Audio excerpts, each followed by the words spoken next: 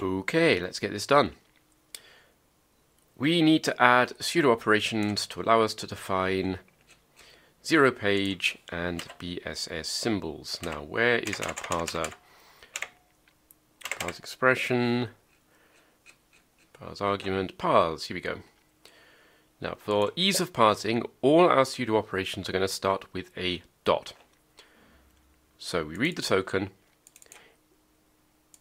If it's a dot, we'll put this here. Then this means it must be a pseudo op. We will read the next token, which needs to be an ID. And then we are going to do something based on what it is. And we are going to do the simplest and cheapest parse thing possible with stir copies. So parse buffer. So if this is a ZP,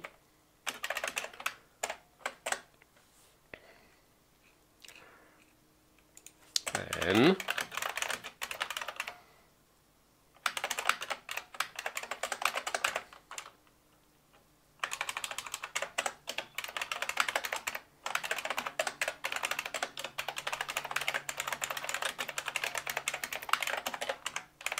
we call this routine here. And what this will do is we'll allocate some zero page. And we are going to keep track of how much zero page we're using in this global variable. So what this is going to take is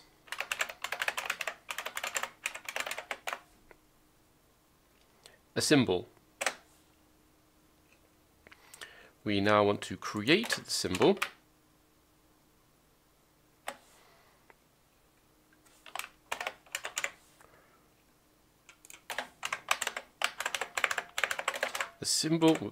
The symbol must not exist.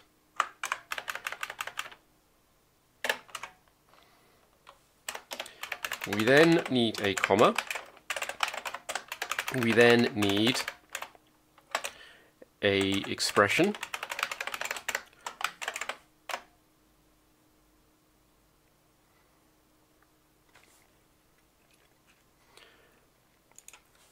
And the expression must resolve to a constant value, so therefore there must not be a token variable set. And we're going to be using this in several places, so I will actually comment that out.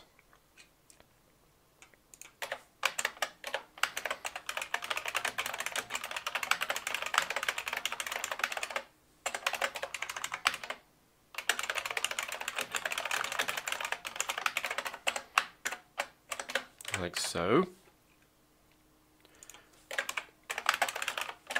This will be how much zero page to allocate. The first thing we need to do is to check for overflow, see if we've run out. So if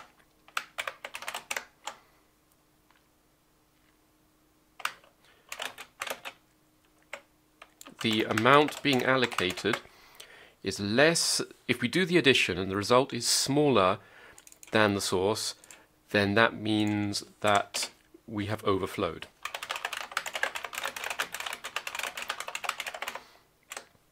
So we now have everything we need. So we are going to set the type to be symbol computed. The value is the current zero page usage. Advance zero page, and I believe we are done. Let me just have a quick look down here. Oh, that should be offset. and it builds. So let us define a symbol. We're going to call it, don't want to call it A, because that will make life very confusing if it gets mixed up with one of these. So we're going to say count 1 byte.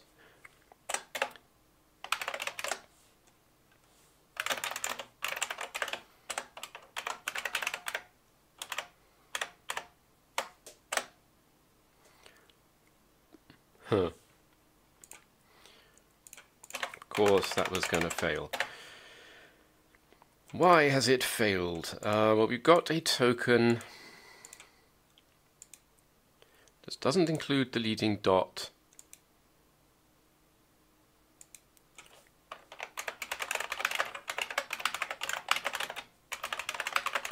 Parse buffer is 0 terminated. I made sure of that.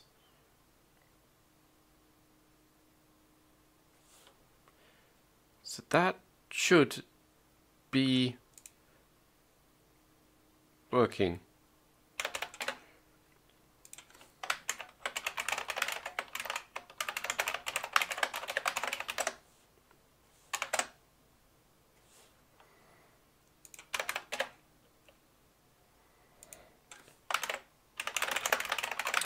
So I think that there is something in the parse buffer that is not printable.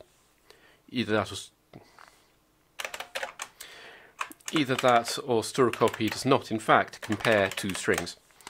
Okay, let's try, that's better. Unexpected garbage at end of line. Why did we print a 1?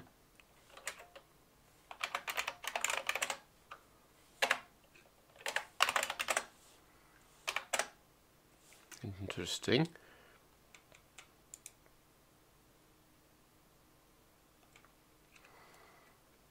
So from here, that will break out of the switch to here. It's then expecting a end of line character, which there is. It's an actual end of line.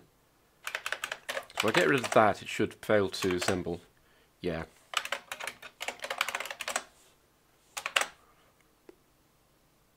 Interesting. Where is that 1 coming from? There are no printfs in the code. There it is. Right, that's actual debugging I put in. It's received a 1, which is an ID.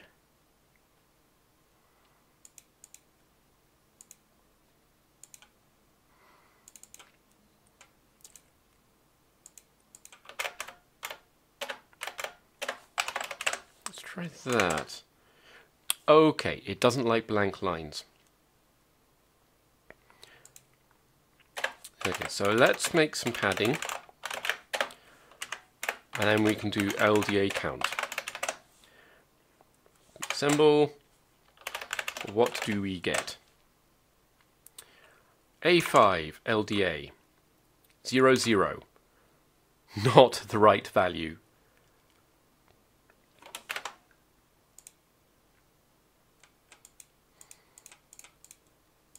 I know what we did wrong. This is not a symbol computers, this is a symbol ZP. Being a symbol computed, it will have generated raw bytes and not produced a expression node, which meant that it would have filled out the value with the raw offset, which should have been right actually. There we go. A505. That is correct. RTS. So we should actually now be able to write real code. What am I going to do? STA count. Label. It's going to be terrible code, but compare with 10, cpx10, branch if it's equal to 10 to exit, otherwise increment and jump to label, RTS.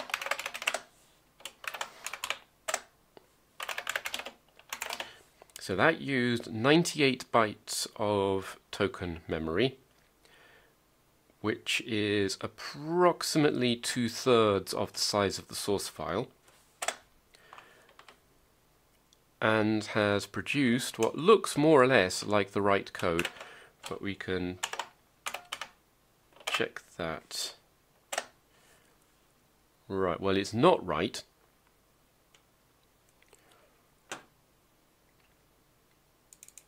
This is the wrong addressing mode. No, it's not. This is the right addressing mode. Yeah, this is getting very confused because it's seeing that the 0 page and the actual code are occupying the same addresses. So, but that does actually seem to be more or less correct. The disassembly is completely mangled.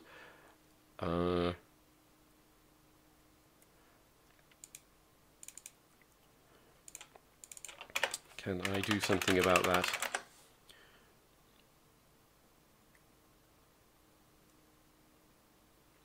I am not sure I can.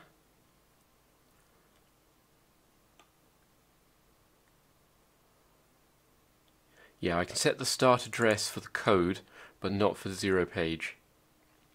And if I change the start address, which I will, but I've done that here, to something else, then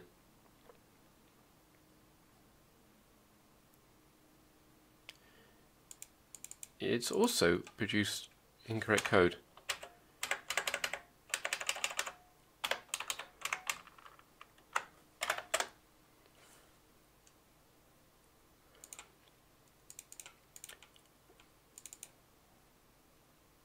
Okay, so this jump instruction, the jump label, it's jumped to address 4, which is no longer in this code.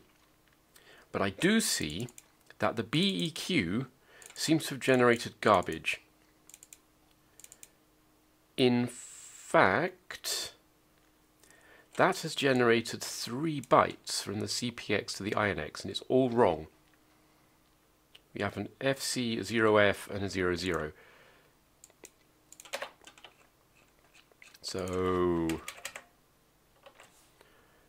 that will be somewhere in this. If it should have noticed that it was relative and gone through either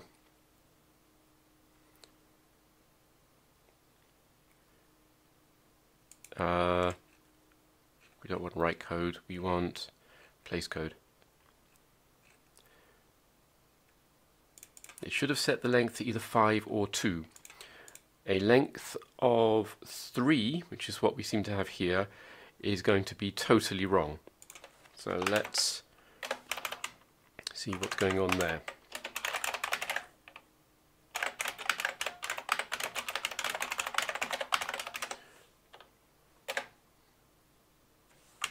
My suspicion is it's not actually passing through that code at all. Yeah, it's not. And that the wrong opcode is being generated. In fact, I know the wrong opcode is being generated because of that FC, and there is in fact no FC instruction. Okay, so that will be somewhere up here in pars. We should have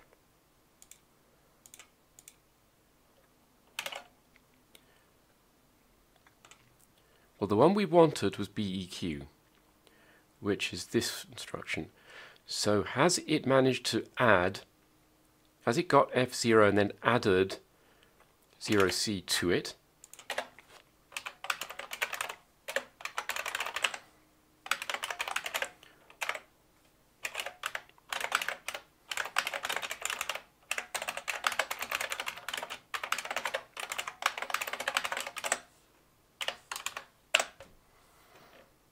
Well, there's our F0 and there is a 12, which is the wrong number. Right, get B of AM is the code that converts our addressing mode, the numeration, to a B value. So rel should be here. No, that's the wrong bit. We want this one.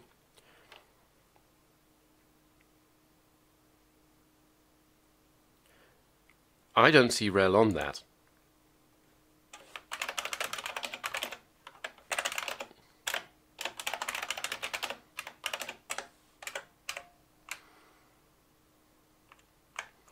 Here is our addressing mode.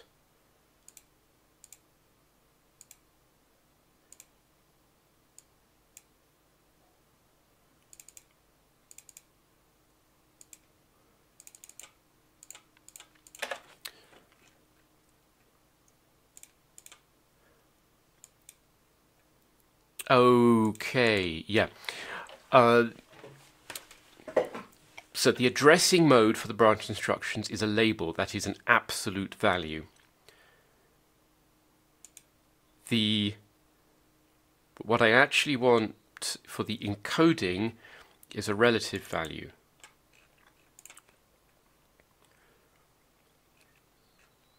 So when doing this conversion, I do need to figure out whether this opcode wants a relative result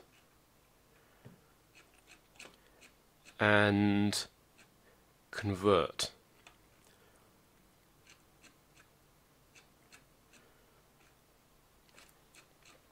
So that should happen here.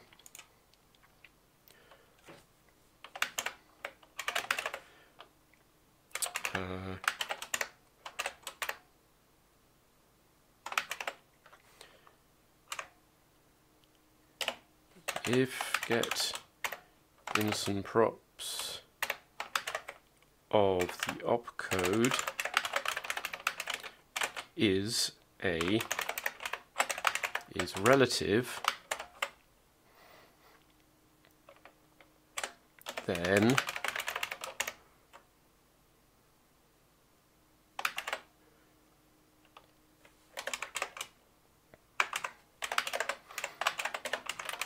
if it's not relative,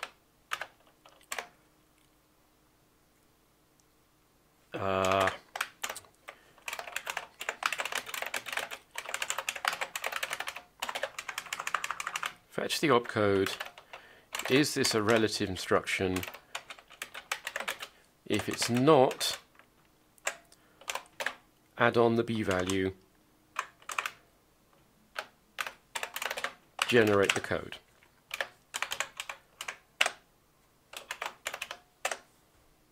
There you go. And that BEQ is pointing at the right place, the RTS. So if we have our first working program, and we have our 0 page working. The 0 page is possibly the simplest thing you can possibly do, because we don't need forward references, we don't need, we know the values statically during the parse phase, because it like starts at 0 and works up.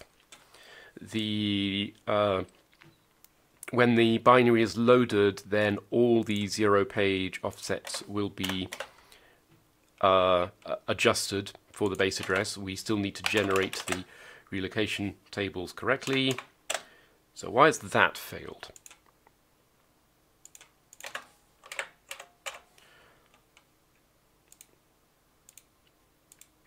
So we read the token. It should be an end of line token, but it's not. It's skipped ahead. So in our Alexa, wherever it's got to here, see here, if we see a new line, turn it into an end of line.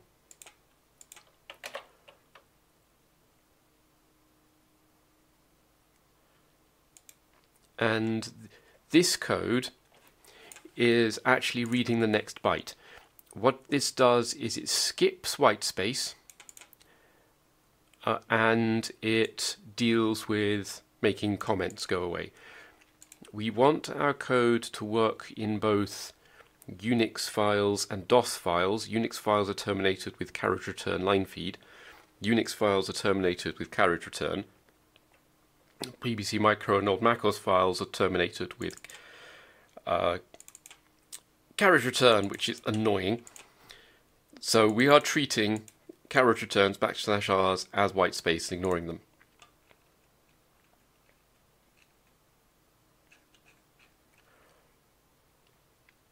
So this should be working.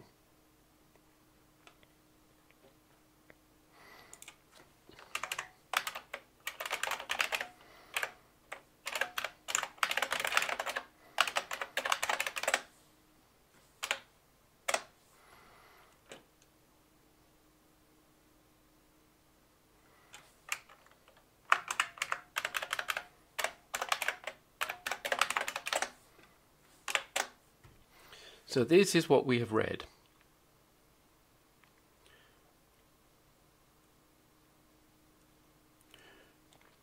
Dot ZP, 5 end of file.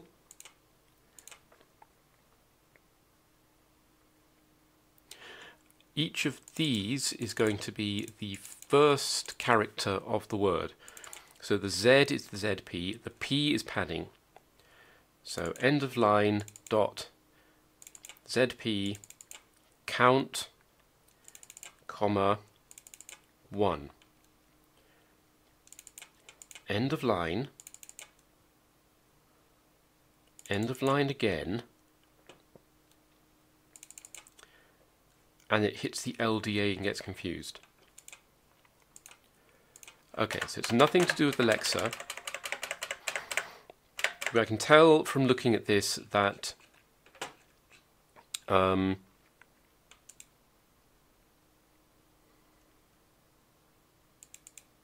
here it is. So we try to read a line. We see a lone end of line character. By doing break here, we consume the character, which means that that end-of-line character is considered to be a statement.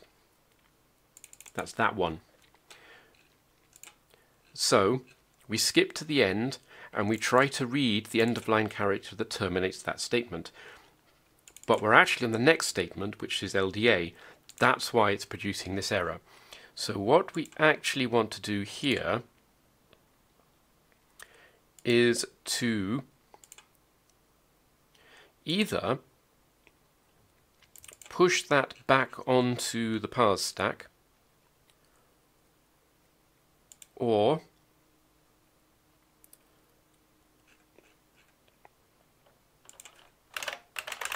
do a continue that actually restarts the loop. There you go. Worked. Okay, we've got 0 page.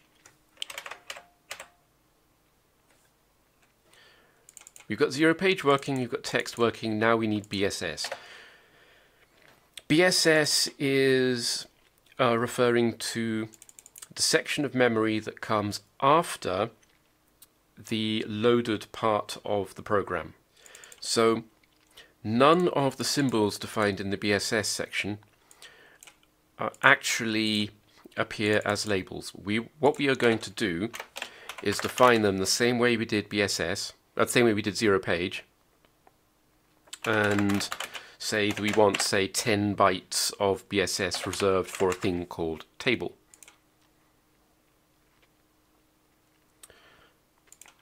So the way we are going to do this is the same way as for 0 page.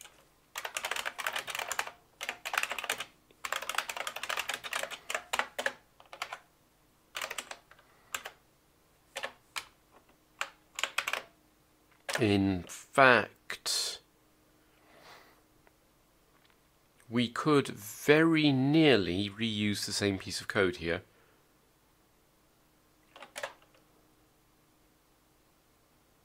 I think we can. Okay. So let's make this a uint16.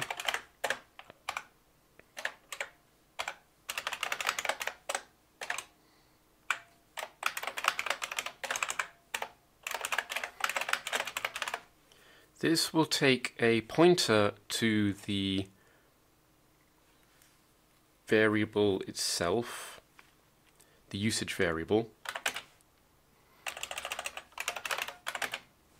and a maximum value.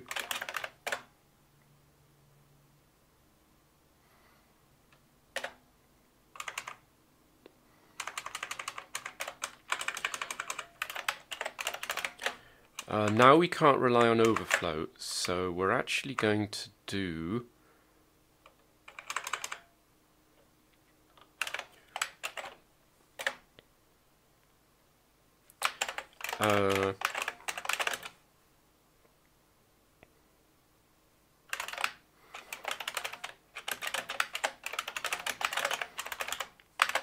so we do the computation if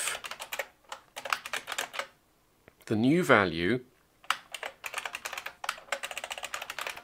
is smaller than the old value, or the new value is greater than the maximum, then we have run out of space.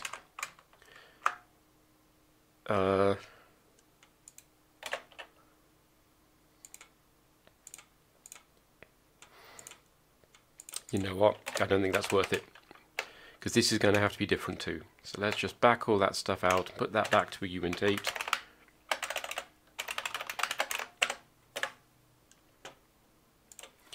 But we can comment out the common bit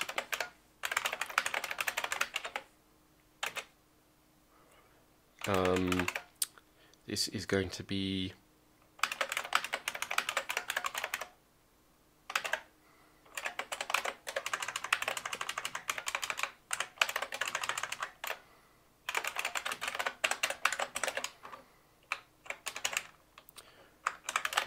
parse symbol, comma, number. Okay, so parse .zp is going to be the same as it was, parse symbol, comma, number. And for the BSS, this will be BSS usage. If this overflows, ran out of BSS, this will very rarely happen. If this overflows, it's because you've used 64K of BSS, which is the total amount of memory on the system, which is ridiculously high. So this then becomes a BSS symbol, BSS usage, like that. And then this gets added here.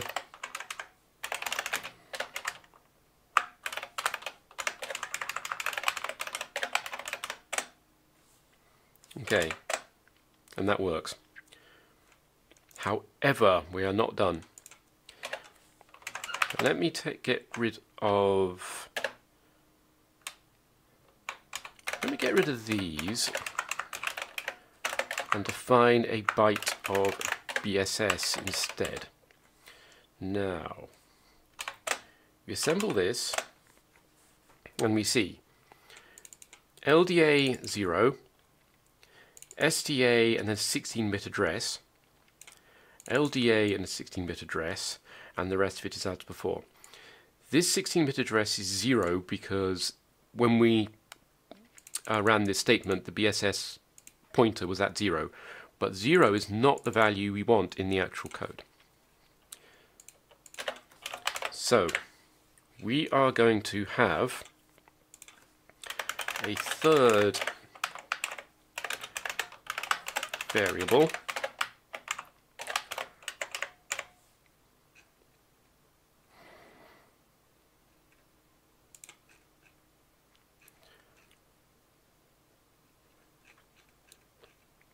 so after each call to place code,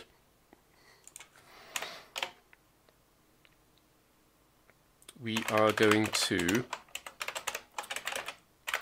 update text usage with the program count that we've calculated for a pass-through here. Then, when we write the code, when we write the code, we wish to, if this is a BSS address, we add that value on. So if variable type equals symbol BSS text usage.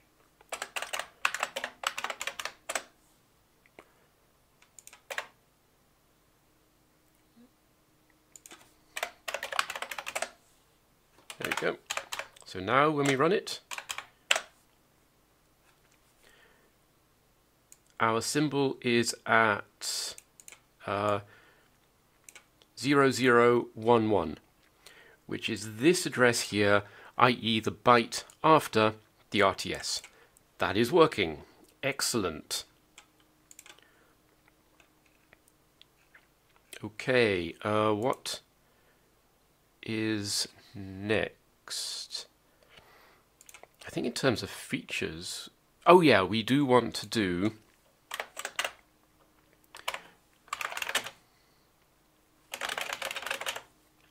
this and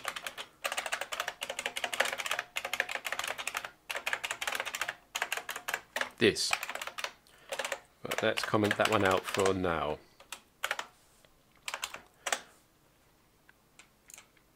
So back down here, and let's find the parser code again.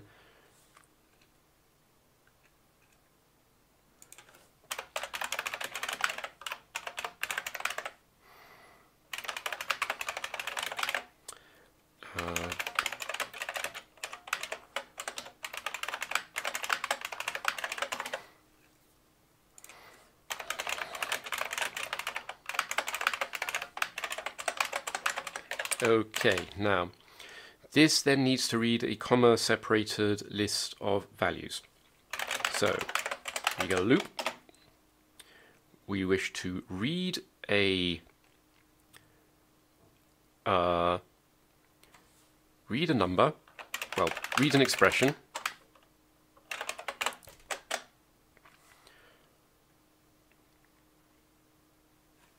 Now, let me think. If we have a variable, then this is a complex expression and we need to emit a expression node for it, but we don't want an opcode. Now we can, I'm going to cheat like mad, we're going to generate a normal expression node with an opcode of 0. 0 is break here, which is a implicit argument opcode, so it should never be going through that code. So we're going to special case 0.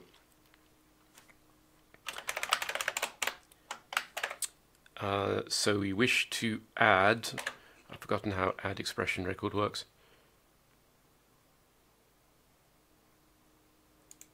Isn't the argument of this always record explorer? Because I never got around to adding any more.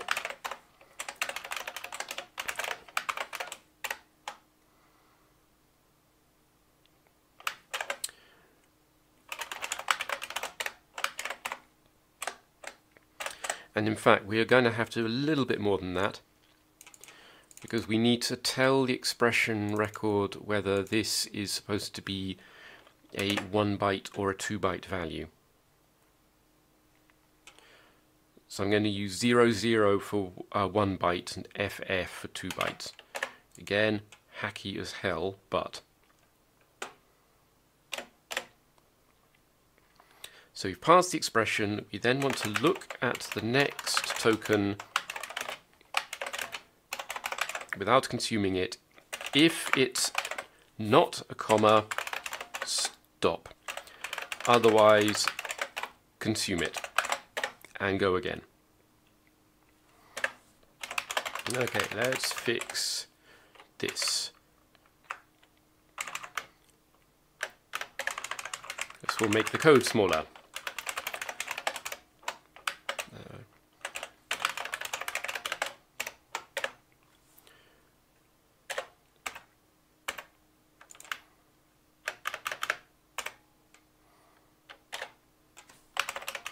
Okay, so this will actually work, but it'll produce the wrong thing.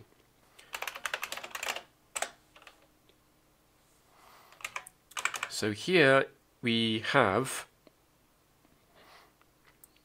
the right thing. I was not expecting that. Okay, that has worked because break being an implicit whatever opcode, it has actually emitted the value we wanted as the opcode. Wait, how has that worked?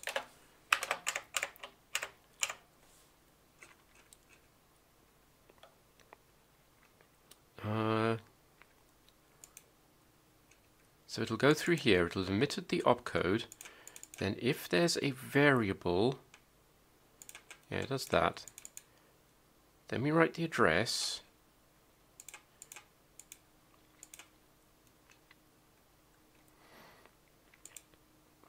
length will be 1, but it should have written 2 things.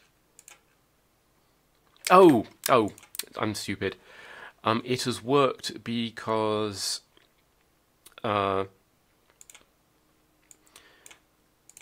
my test program used constant values. So let's create some 0 page values.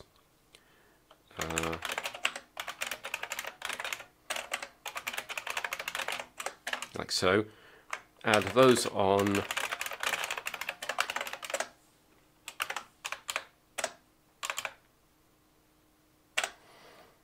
There we go.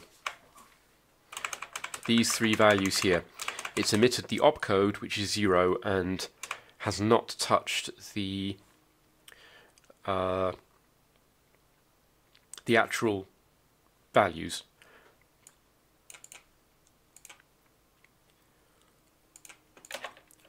So here we need to override some of this. Just wondering about the cleanest and simplest way to do this. So we do want to override the length. We know from here that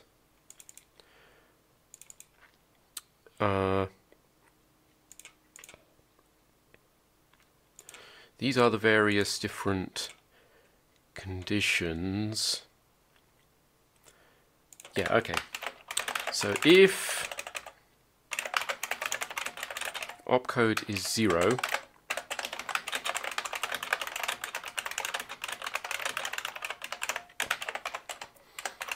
override the length to 1.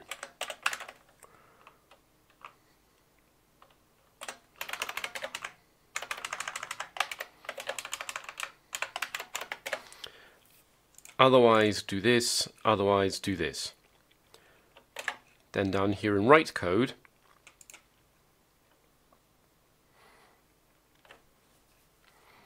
this will fall through to here.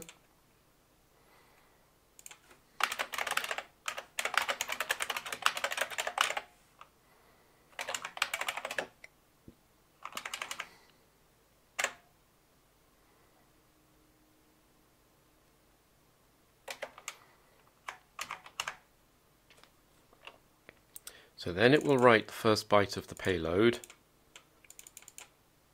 and then this will decide to write the second byte of the payload if the length is 3, which it never will. So here we have our 3 0-page values. Good.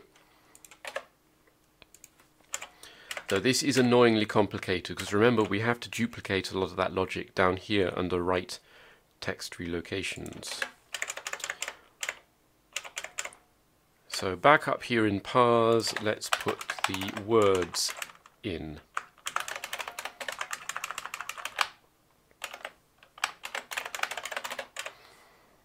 Parse.bss, no, parse.byte.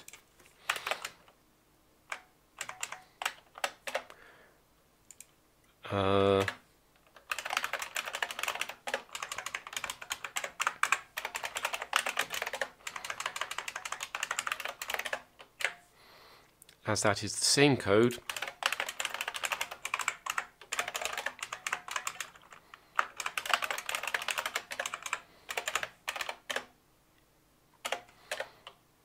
okay, now we go back to write code, place code, and we put in another condition here.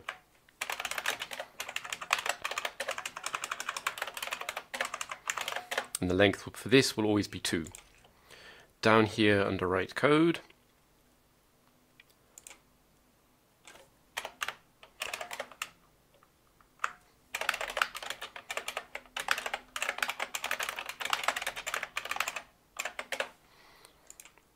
so this will write the first byte of the variable,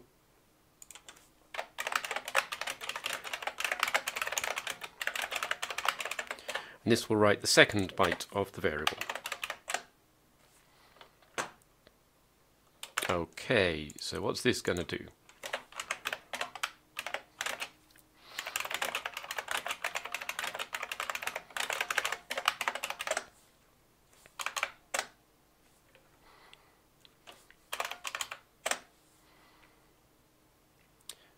So 1111 11. That ain't right.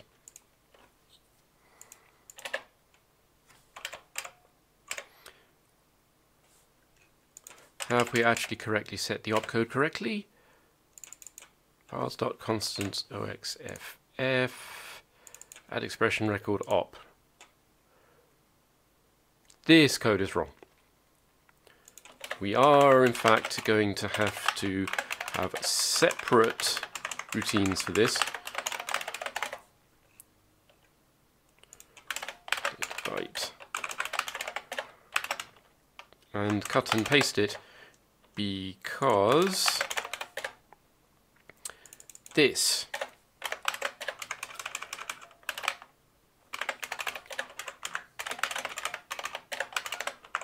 is a 16-bit value.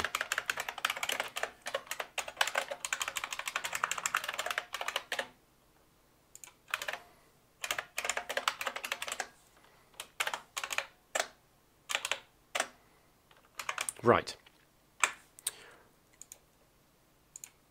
1111 2222 33344 followed by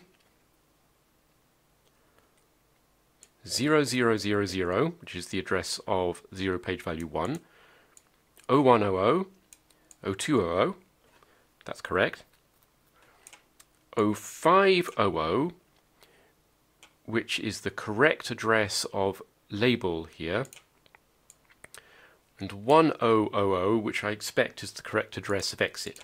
So that looks like it is working. Okay. One more thing we need to do for this, which is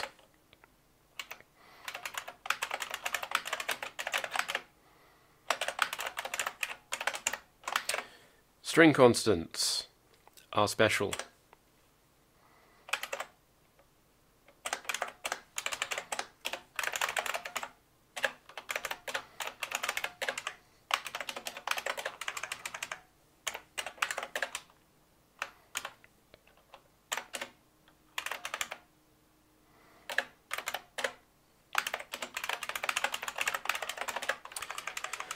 String constants are parsed by the lexer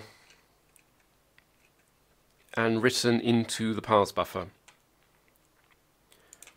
complete with things like string escapes. So all we have to do is to directly emit the contents of the parse buffer into the output. And we know that there cannot be any expressions in this, therefore it's just emit byte.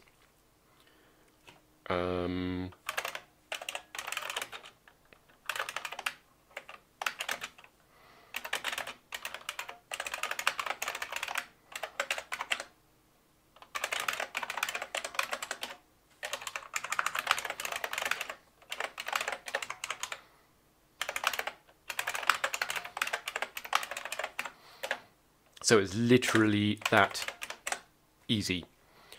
So now we can go down to here and we do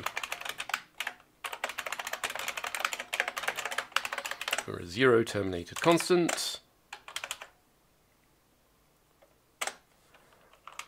And there is our constant. Hello world, followed by a exclamation mark.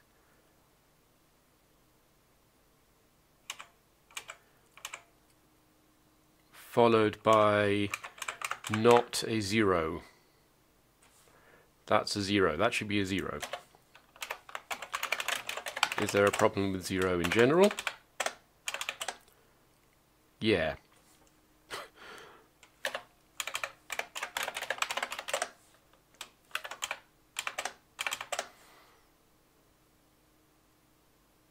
No, this is working. Zero.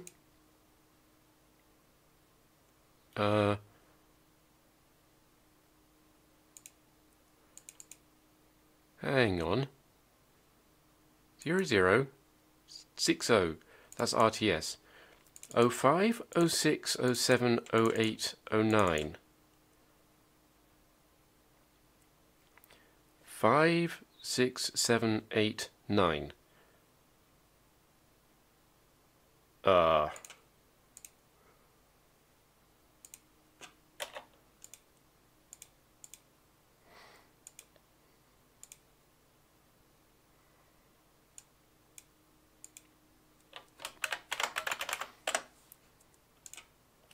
That's very wrong.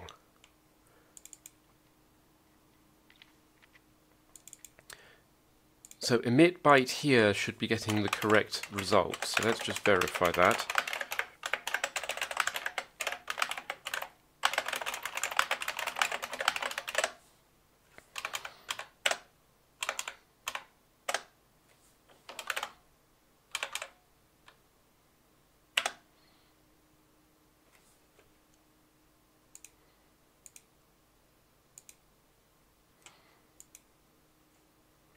We're not getting any tracing.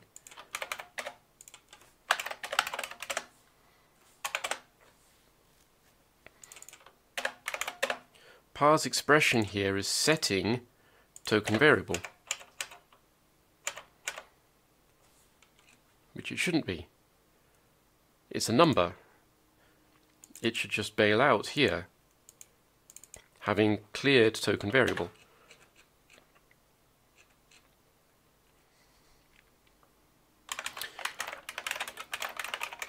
So let's do some stepping.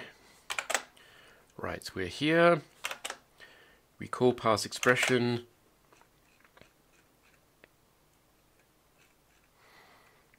Which is here. We set our things to 0.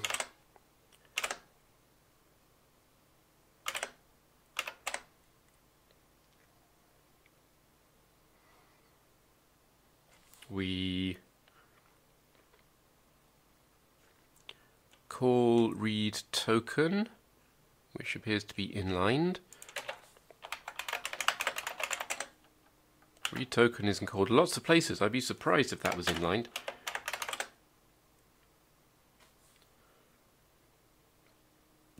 But I don't know what it's doing. Okay, this is where it's calling read token. Here is where it's getting the result. So put a breakpoint there. Go.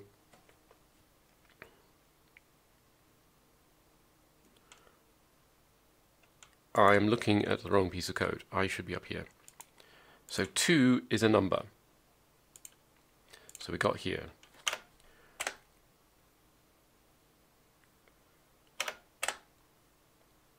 So that just returns. There you go. So that takes us down to parse.byte,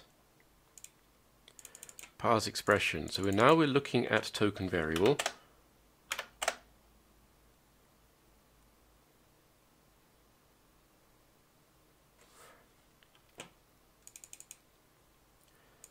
That does not look like comparing to 0.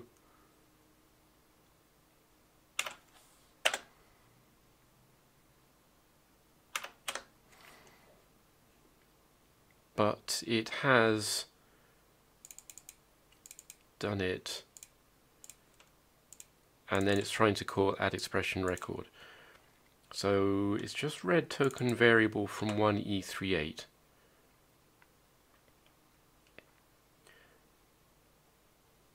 Which we saw it clear to 0 here.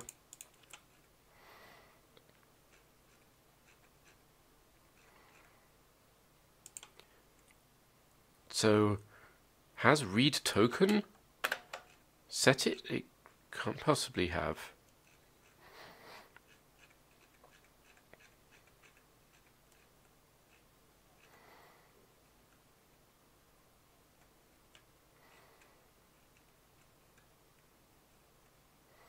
It should have gone through this piece of code. I mean, token variable should not be set by this at all. Okay.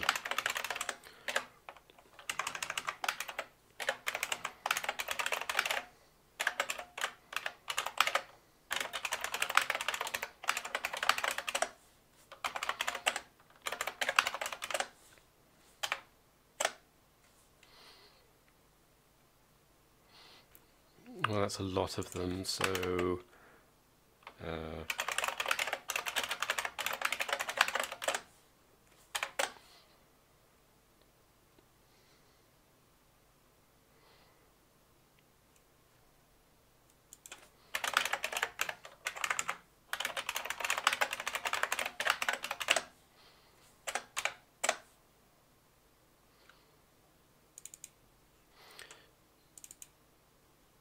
so we've gone into parse expression with token variable set, and it looks like we've come out of it again with token variable still set.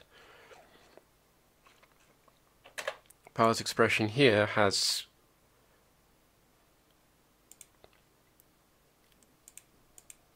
set token variable to null.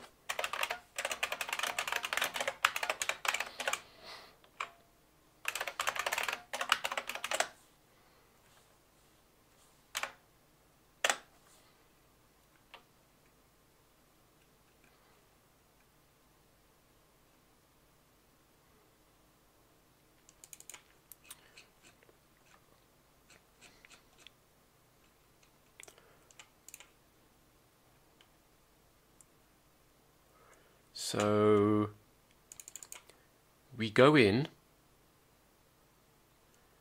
we see that token variable is 3cdd. Inside parse expression,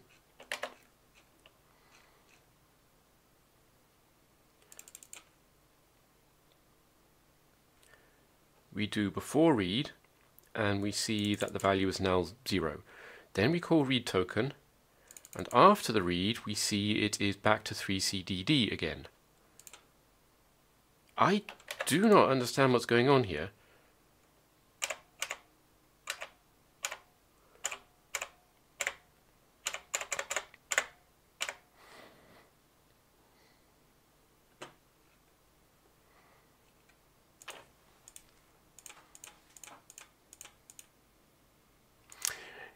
It's more of this stupid stuff.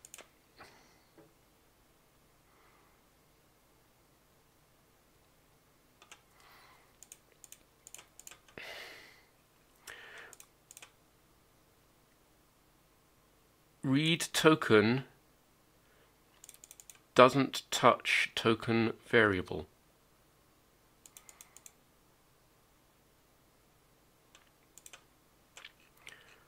Read token touches the parse buffer.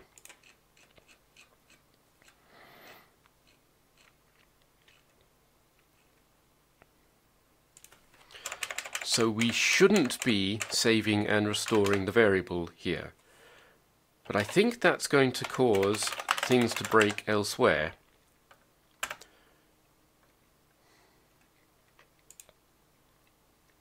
So parse expression should set token variable.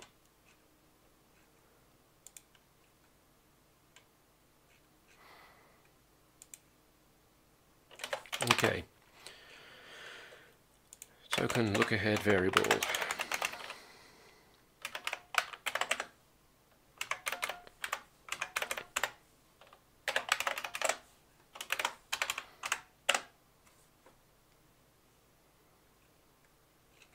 That looks more sensible. And here we have 2 zeros after the string, and our numbers here are looking sensible. Okay.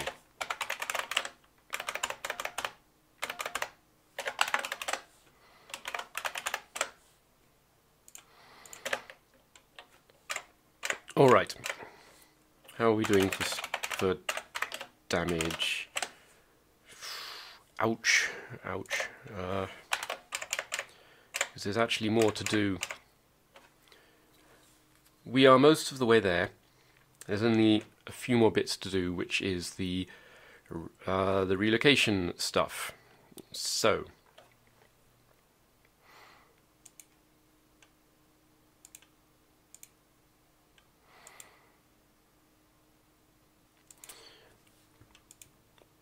we have expression nodes, expression records, and we want to put we want to write relocations.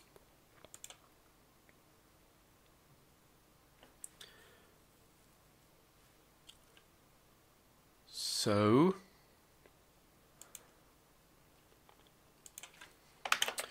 let's get the length of the instruction here.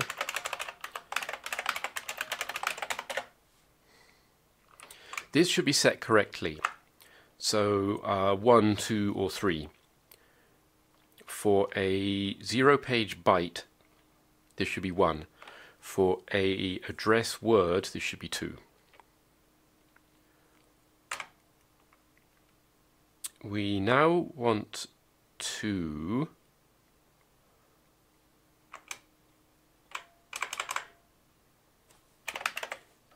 if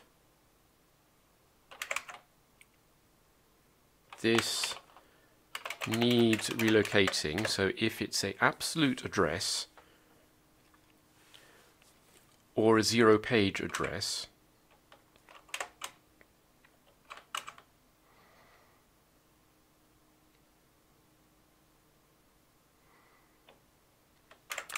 and there is a variable set,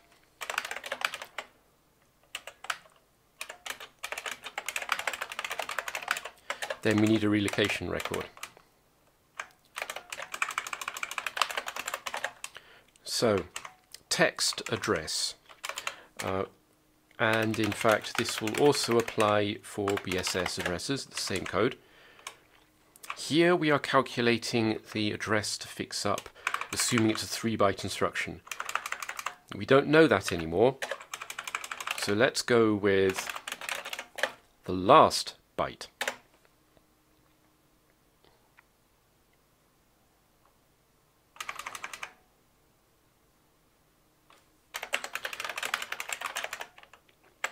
And we ignore 0-page. So 0, actually yes, we can just chop this out. So the same code applies here.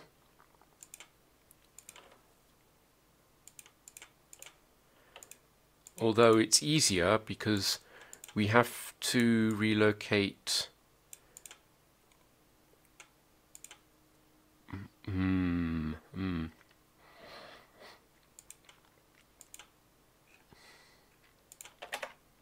So the thing is, up here it's straightforward because one of these can only appear in a absolute relocation. So in fact we don't need to do that test.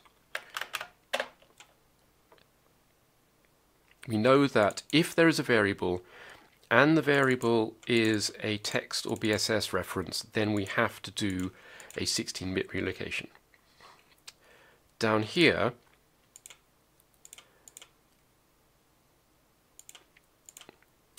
if the variable is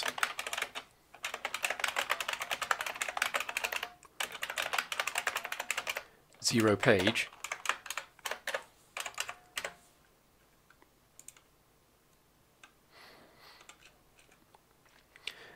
then we need to do a 0-page relocation, but A 0-page value may appear in both a ABS or a ZP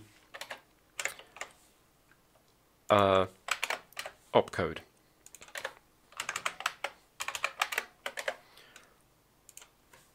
So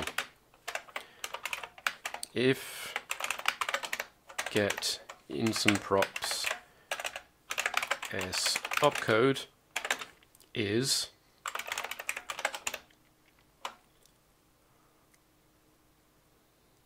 the 0-page, do I want to do that?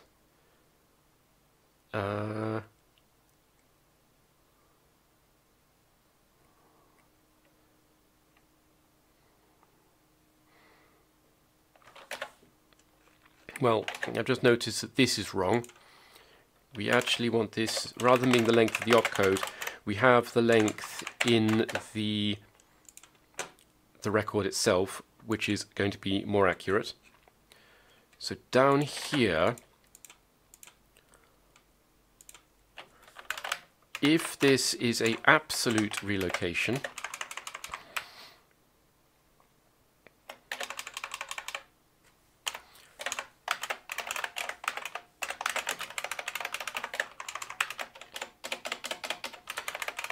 then the address is going to be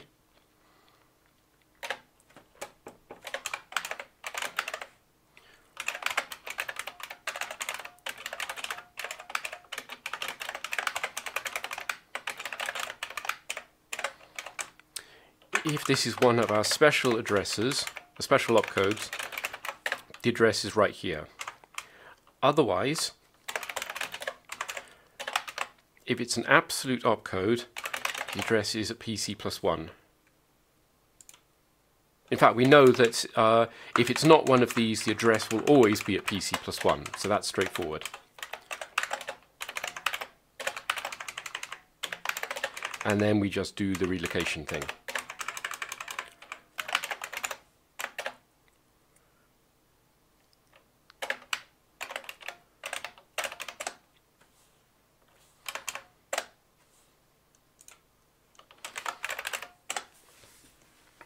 Okay, so let's take a look at our program. Here are our relocation records.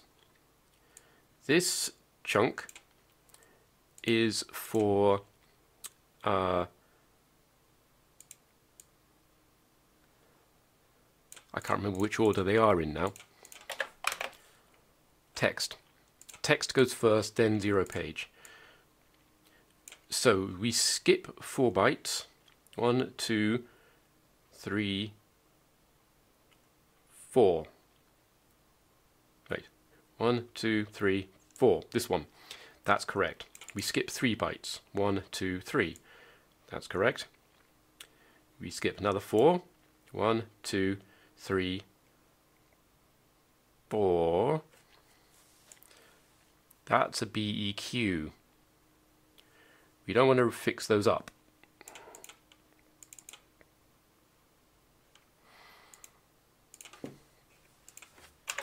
And in fact, now I think of it, BEQs are going to have to be fixed up specially.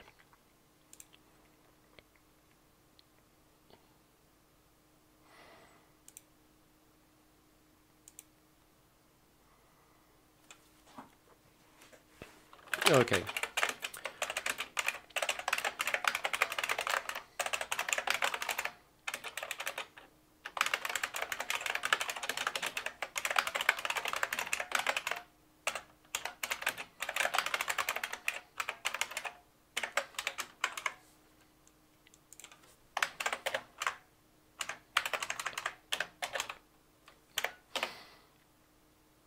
So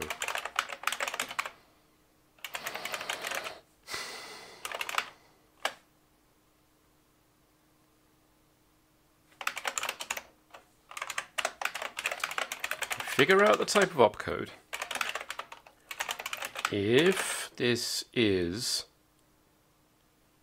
a relative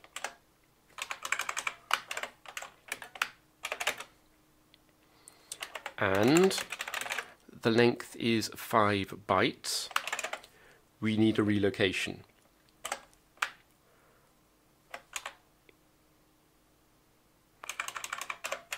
In fact, let's just do, if the length is 5 bytes, we need a relocation, otherwise don't do anything. Otherwise,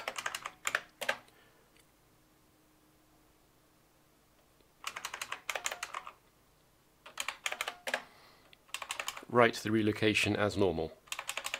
So if the length is 5 bytes, then we're generating a relative branch, displacement, jump, high byte,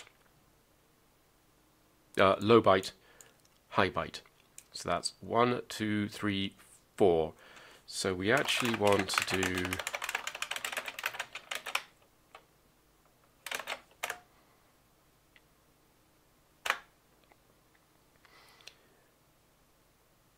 in fact, the high byte is the last byte of the chunk.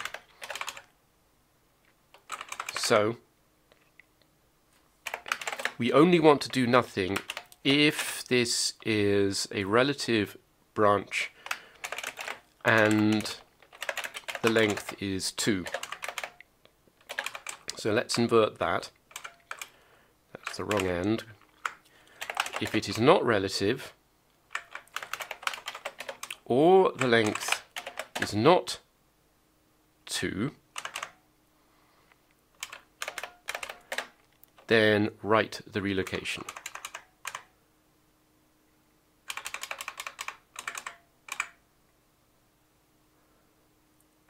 Why is it complaining about my braces?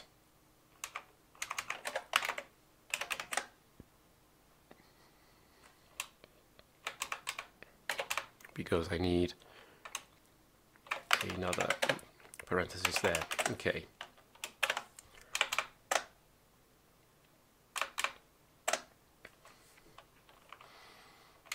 So 0, 1, 2, 3, 4. Yep. 0, 1, 4. 0, 1, 2, 3, 4. 0, 1, 2, 3. 1, 2, 3, 4, 5, 6, 7, 8. That looks correct. That's the last byte before the RTS, so yes, that's the end of label.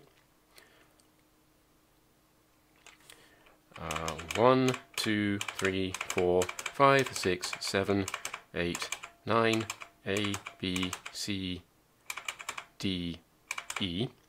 But we don't relocate this because it's an E. 1, 2, 3, 4, 5, 6, 7, 8, 9, 10, B, C, D, E, likewise. 1, 2, 3, 4, 5, 6, 7, 8, 9, A, B, C. That is the high byte of a label, that's correct. And the last one is a 2. 1, 2. Those all look like valid fix-ups. Okay, 0 page. E. E is here. 8. 1, 2, 3, 4, 5, 6, 7, 8.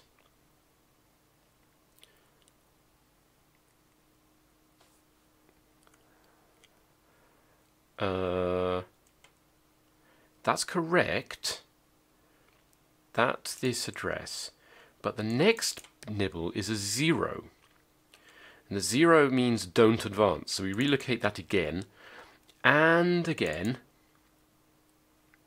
And then we advance E. Yeah, it's not advanced over these. So that is all bogus. Let's check the 0 page relocation.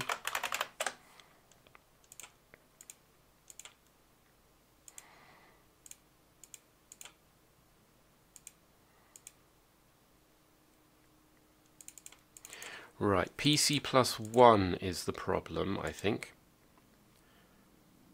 Because we're currently at PC.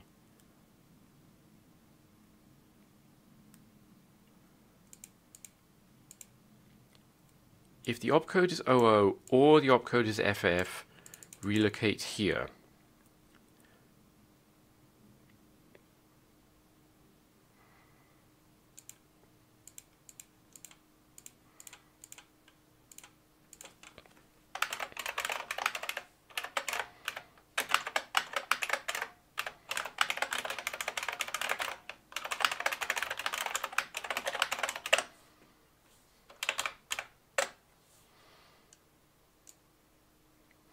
Yeah, that shouldn't kind of never happen, because we should always advance a bit. So let's change that to that, which is like more correct. Still not right.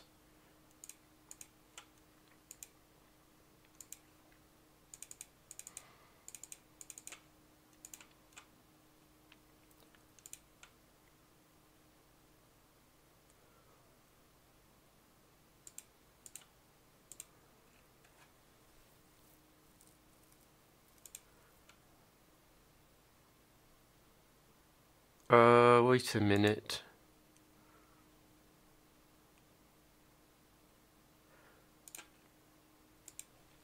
Okay, sorry. Yeah, I know what it is. We have shadowed len up here. So let's make that length. So len is the length of the record. Length is the length of the instruction. But it still hasn't helped.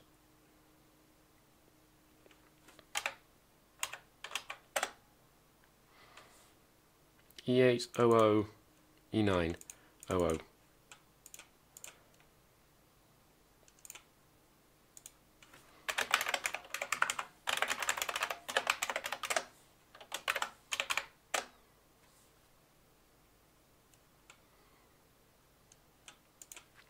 Get rid of that break. It's because it's never been advancing here.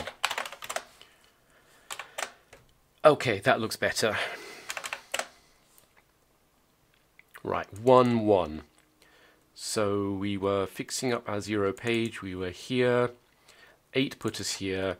1 1 E. 1 2 3 4 5 6 7 8 9 A B C D E. A. Why is that being? Why is it fixing that up? That's that 0.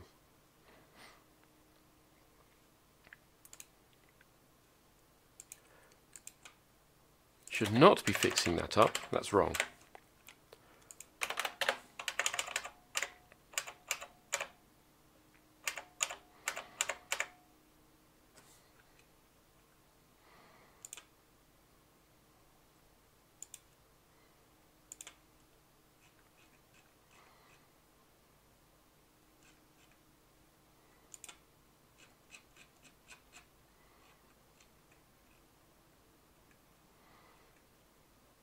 So it must have come through here with variable set.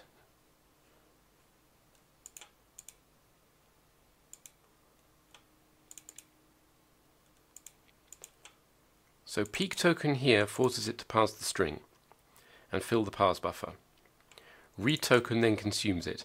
We do it in that order because if the read token is consuming something that also uses the parse buffer, i.e. nearly everything, it will overwrite the parse buffer.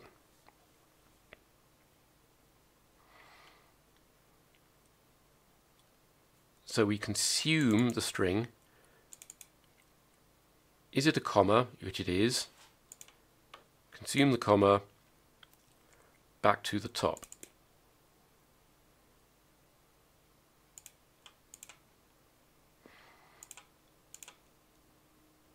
Interesting. Okay, that was A.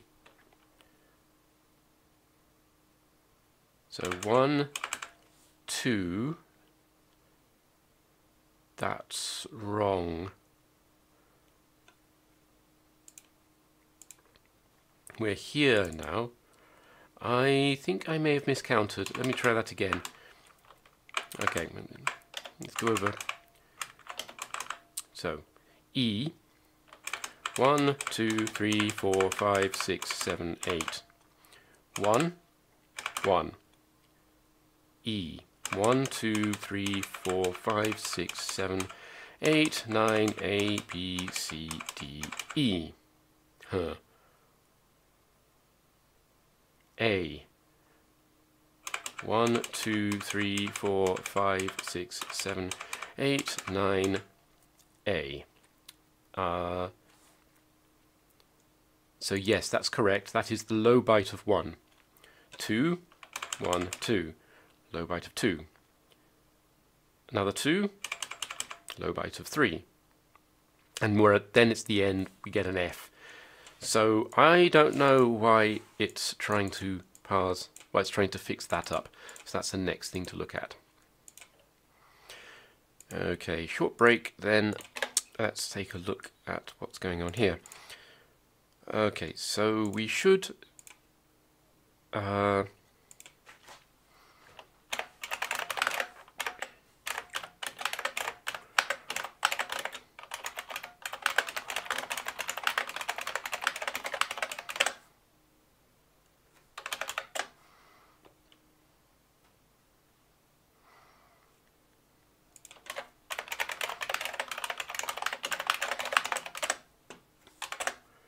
right, so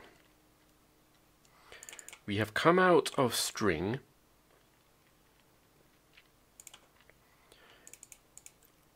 and we have read a 0, both token value and token variable. So there are only, after the string, there are only 2 more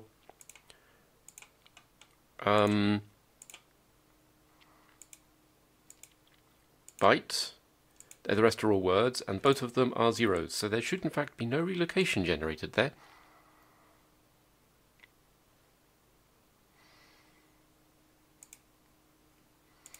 So I am kind of confused.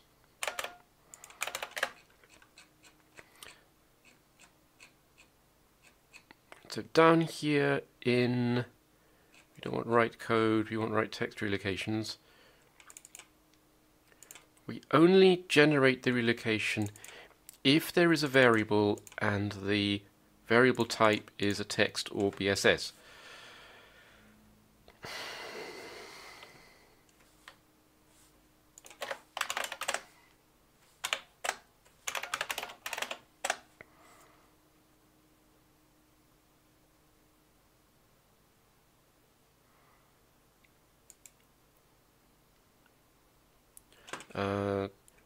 Sorry, this is 0 page relocation, so I should be down here.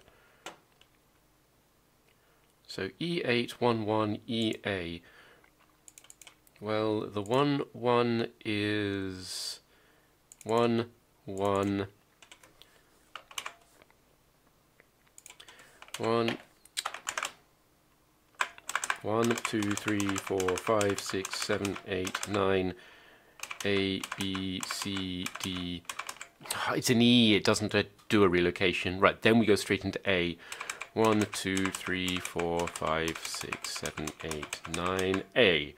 Okay, that's the right address. Ah, that was just idiocy. Okay, we are in fact nearly finished.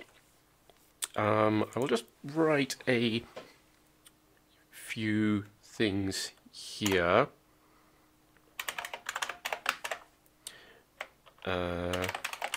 0 page usage.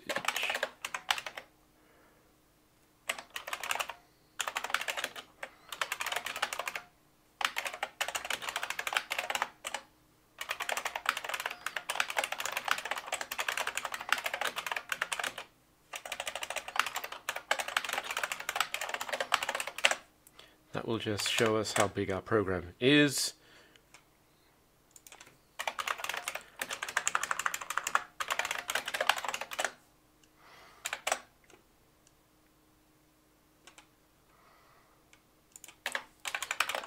and I will actually put this up here so it happens before we do the writing.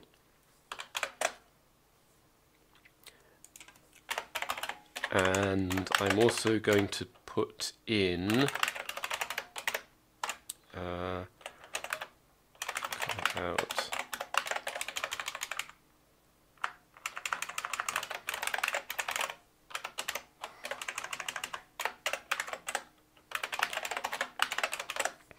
so it will now print dots after every analysis pass, just to give you an idea that something is happening. So here you can see we've done 2 analysis parsers for this code. Okay, there is one final thing remaining, apart from, adding a full expression parser, which I haven't done yet. And that is, well, first okay, there are no more printfs.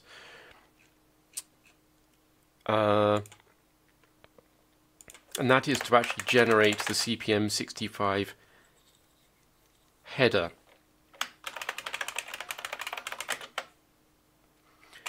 Which is 7 bytes long. I've got it documented in here, roughly.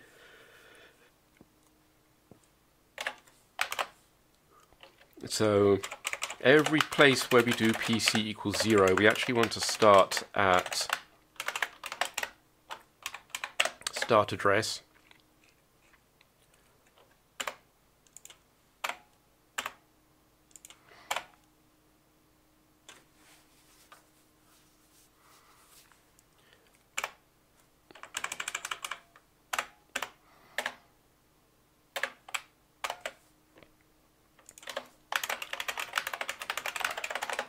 And the header is very simple.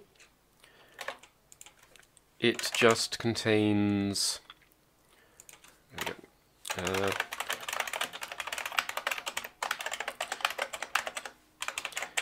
the amount of memory being used, where the relocation table is, etc. So we wish to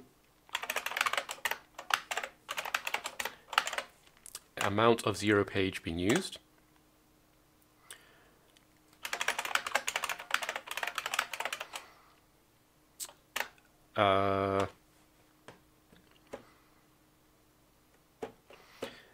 okay, this is actually more complicated than it looks. The number of TPA memory pages required is the amount needed to load and run the program.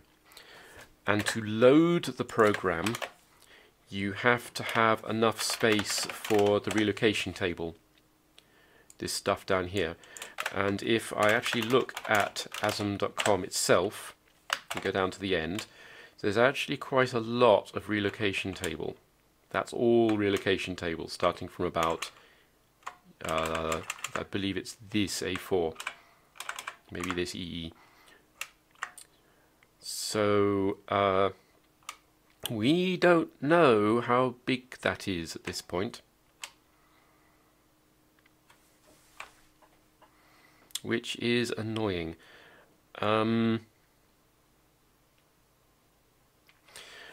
I am just going to ignore that for the time being.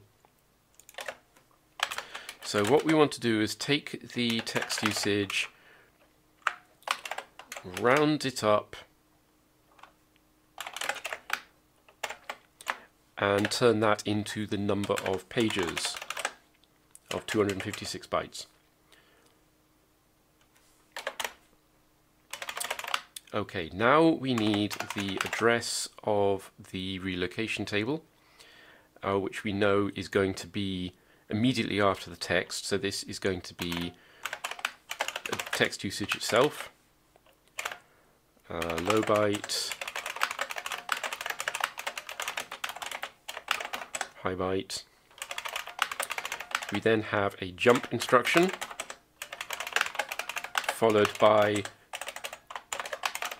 2 zeros. This will contain the address. This will be patched up when the program is loaded to contain the BDOS entry point address. There's actually no reason why the header couldn't put something in there that would save another couple of bytes. We could, for example, put the text usage in there, but then you wouldn't get access to the text usage value in the running program, so it's only 2 bytes. Okay, what have we got? 03, 3 bytes 0 page. 01, 1 byte, 1 page of TPA. 4100 is the address of the fix-up table, which is there. That looks plausible. 4C0000 and then the code.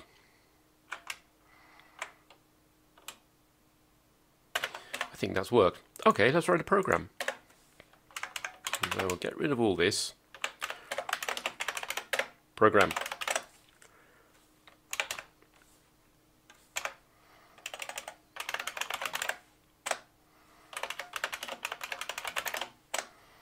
There is our program, containing a whole 1 byte of instruction. So if you consider the overhead, we are up to, that's 10 bytes of program for 1 byte of opcode. In other words, 90% of that program is overhead, which is like horribly wasteful. So let's run it. It works. Excellent, we are finished. No, of course we're not finished.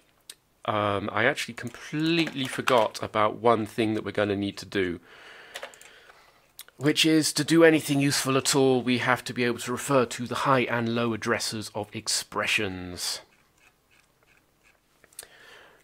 And that is something that we're going to have to put in the expression record. I don't want to eat another byte for this. I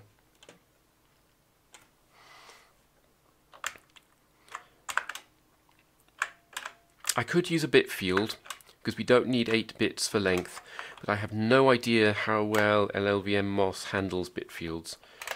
So let's just do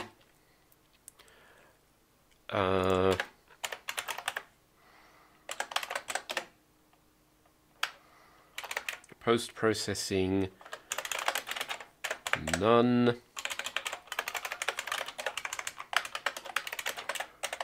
low byte high byte. In fact, we don't need those.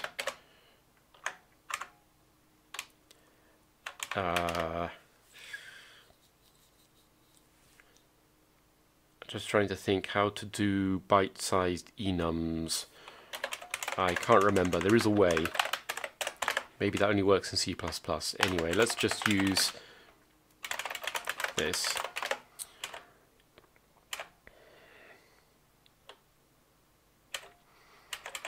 Okay, so parse expression.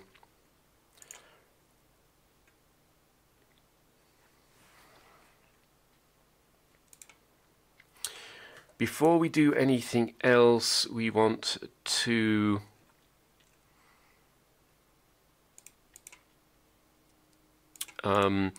check to see if there's a left or right angle bracket, and then we need to put the result somewhere.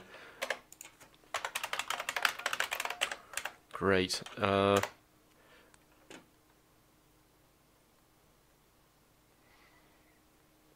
in fact, this is going to be used in lots of places.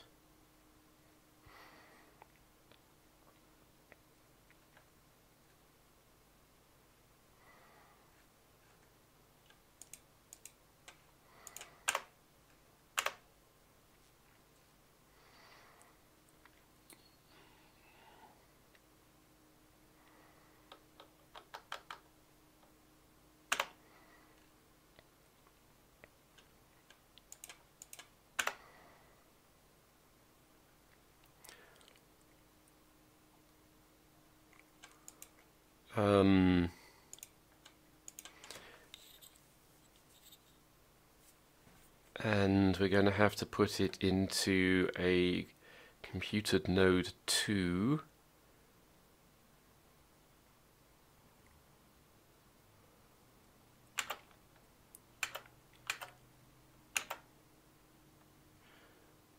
Okay, this is actually pretty ugly.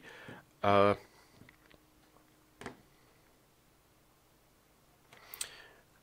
hadn't thought about this. It's rather more complicated than I originally thought. Okay, so in the expression record, it's fine. We can just set the value. We can have our parse expression stick any post-processing value into a global and then pick that up and stash it in the expression record. For a symbol record,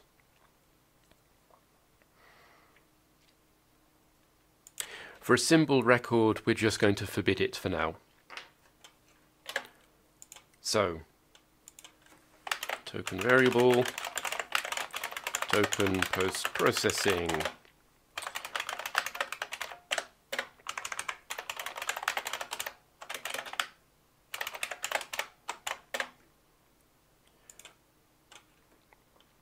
Okay.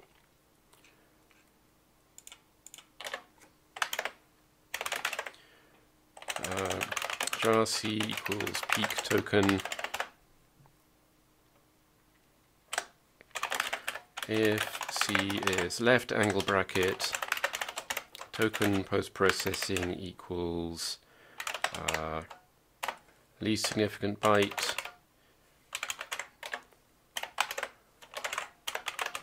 each token else token post-process else if c equals greater than equals pp most significant byte, otherwise proceed as usual.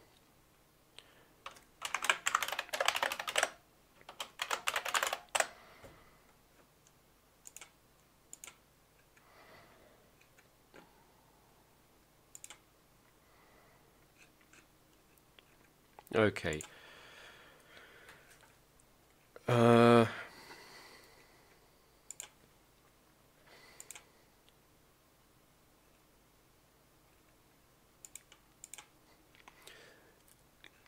Now, if this is a number, this is a constant value,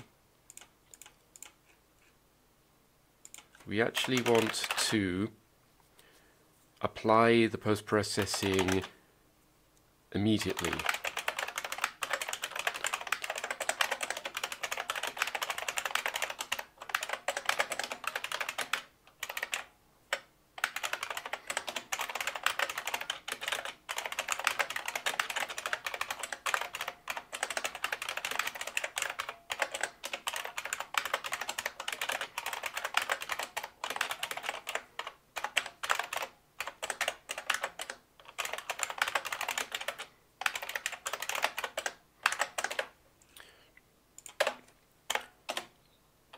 So, what did I call that? Post-process constant.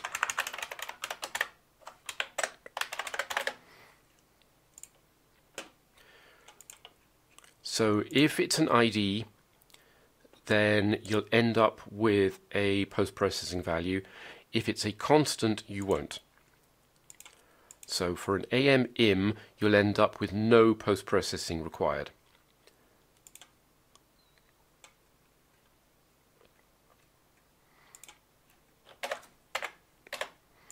So, add expression record.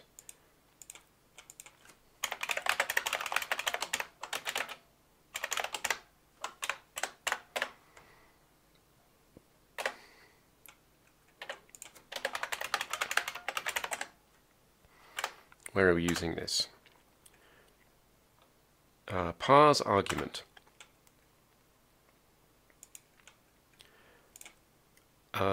This as a indirect operation we are going to forbid.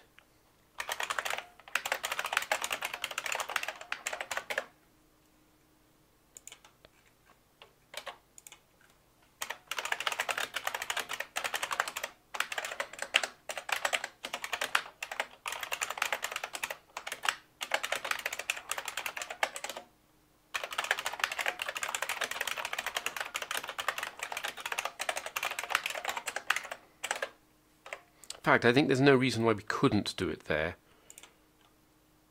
Yeah, there's no reason why we can't do it there, and it just makes life more complicated. I mean, it doesn't make any sense, but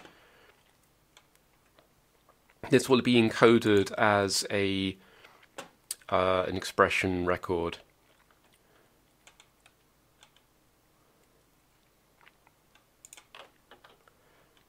So parse symbol, comma, number. Number is a const expression. Parse dot byte.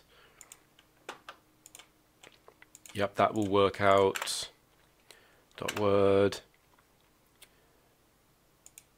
Here we do want to forbid it.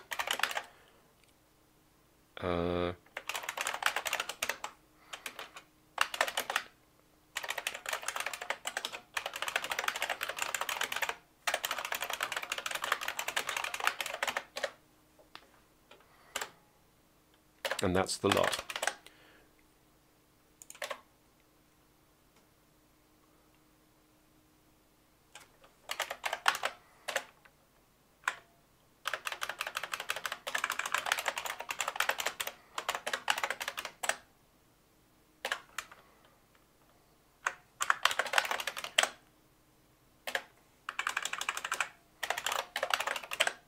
Okay, that's not going to work because we have to put the actual, work in. So load the low byte of label, load the high byte of label. This is what we want it for. And on the 6502 it's hard to do anything without it, which is why I'm obsessing over it.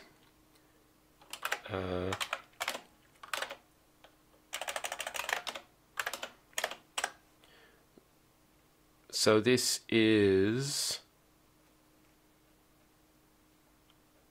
oh, I keep forgetting that's got the right. That's not actually assembled it. There. So here's the header. Here's where the program starts.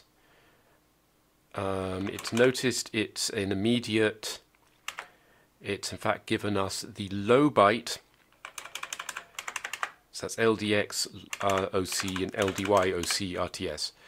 Okay, now this is going to be irritating. So place code is unchanged. It doesn't care about any of this stuff. Write code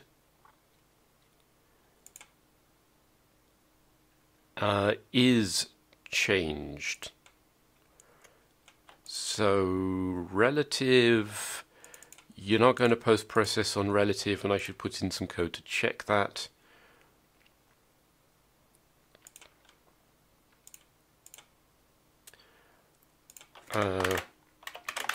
If s post-process constant equals ppmsb,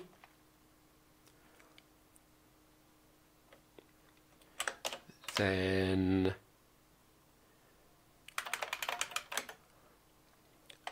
shift write the address.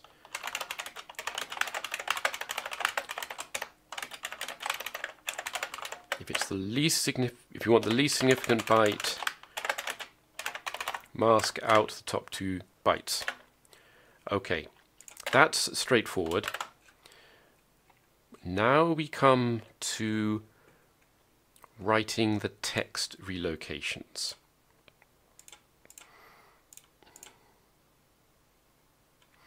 So this is the address of the text relocation.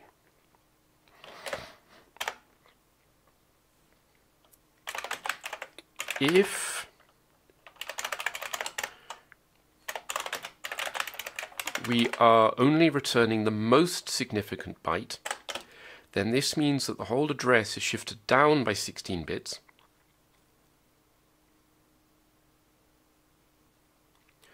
Which means that we want to relocate the low byte, not the high byte. So we need to move the address up 1.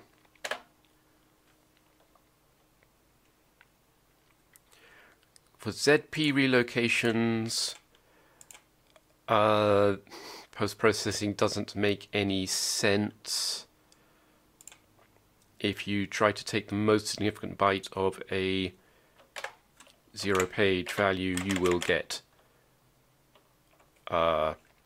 0. So we can actually check that up here in the place code.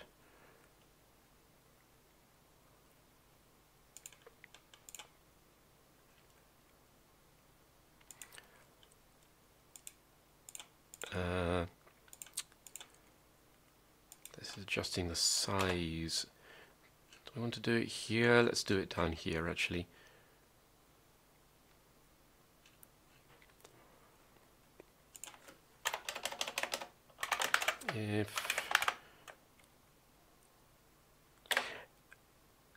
Actually, we do want to allow this because you might be giving a 0-page address to code like this. So you do actually want this one to safely produce a 0. So if we are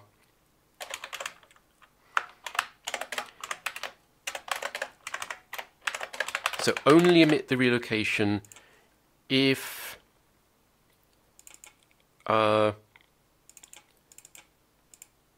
the user didn't ask for a most significant byte.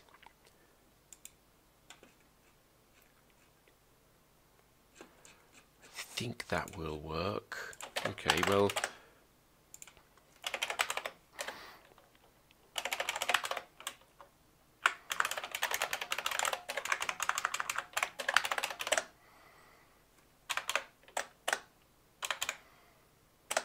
what do we have?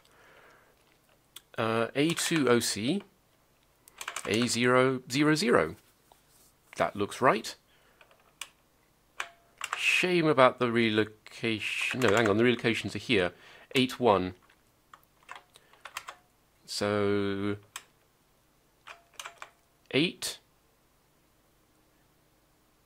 is correct.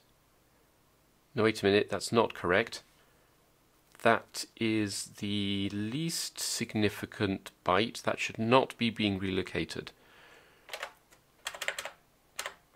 So write text relocations. We want to go here.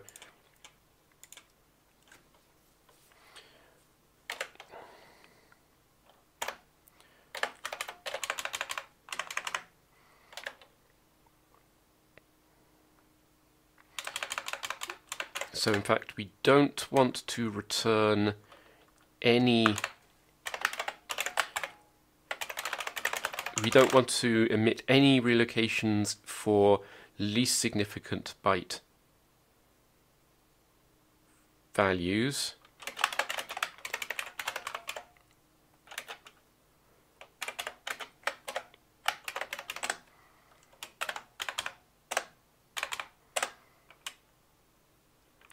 So that just gives us a straight 9, which is still the wrong address. Because you want the next one. Okay.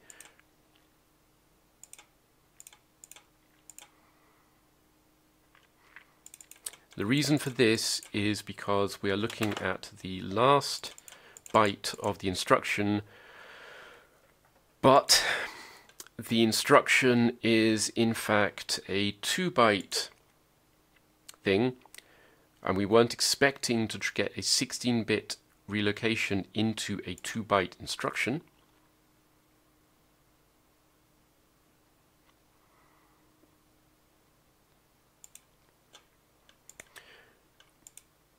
We wanted this because of long conditional branches.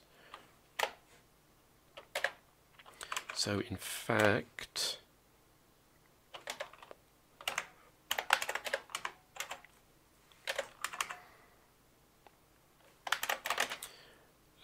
if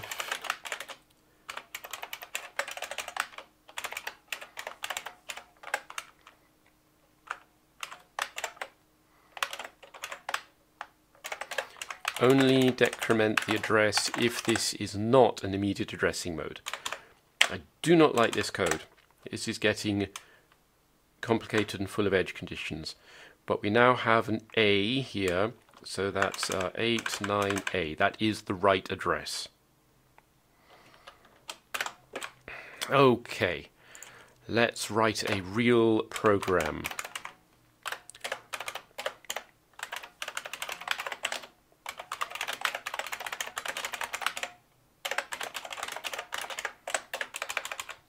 Not a very big real program, but so A contains the low address of our message, X contains the high address. We are going to call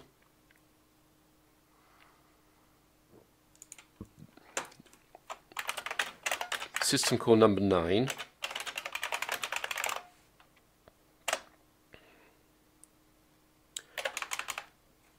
And we are going to call the address at start -3, which contains the BDOS entry point. Does this assemble? Well, it thinks it assembled. What do we have here? Well, LDA message 11 is the right low address. LDX 0. LDY 0. JSR 4. That's the right address. That's the address of this 4C here. And a 60. So that's not right. Let's get rid of the comment just in case that was upsetting things.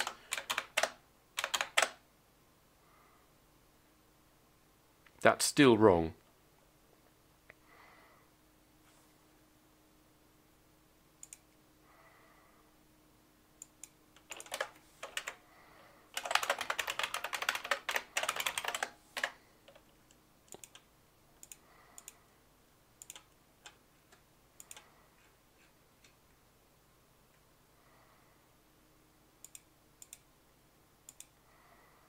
So this should not have touched the value of the constant.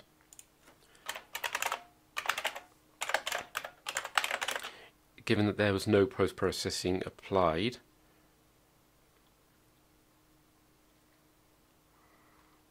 So if you look at token value, those are all zeros. Let's stick that here. Okay, post-process constant is in fact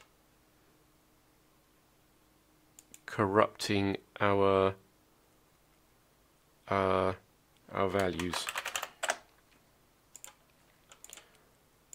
Presumably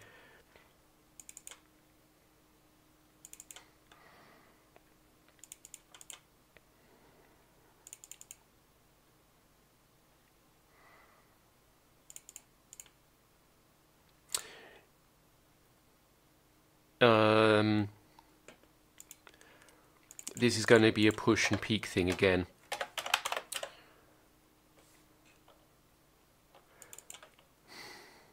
I do not like this stuff. There must be a better way to do it.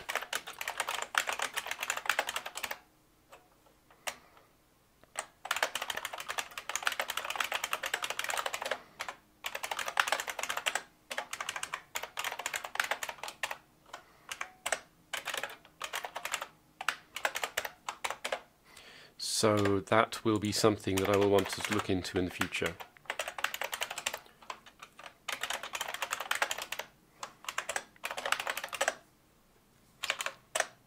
Okay, that's now, I believe, worked.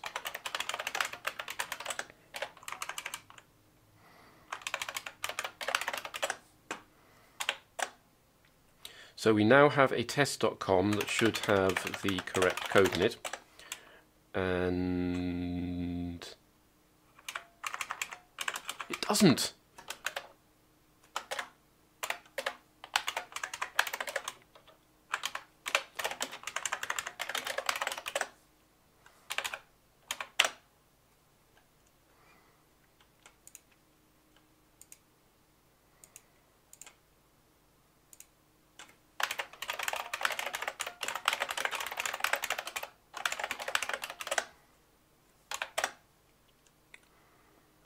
token post-processing is 0.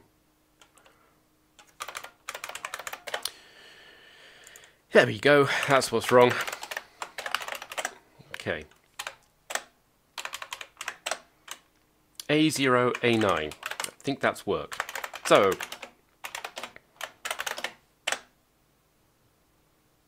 it doesn't work.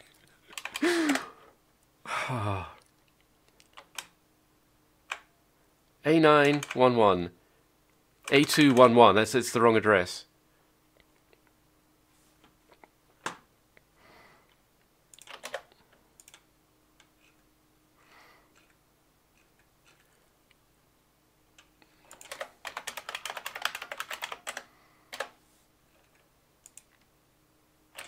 So that will be the... wait a minute. So both of these load instructions will be getting a relocation. So text relocation here will be trying to deal with them both. So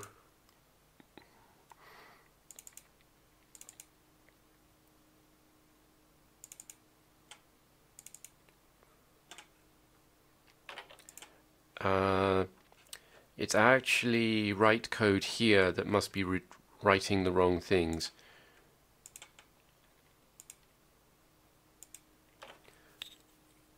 So if the post-processing was MSB, we should shift it by write. That should be okay.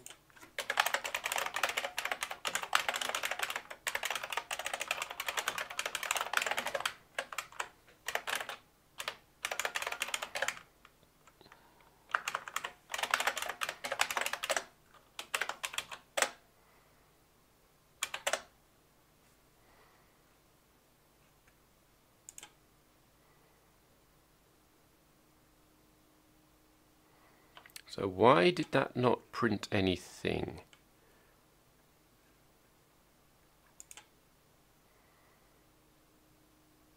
Because I didn't run the assembler, that's why.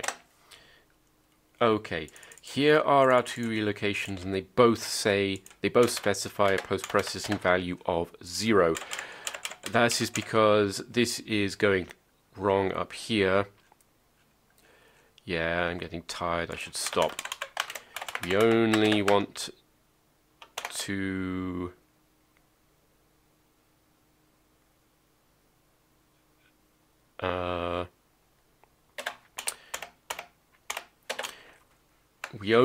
actually change the value of token value if we can. Okay. And it's still wrong.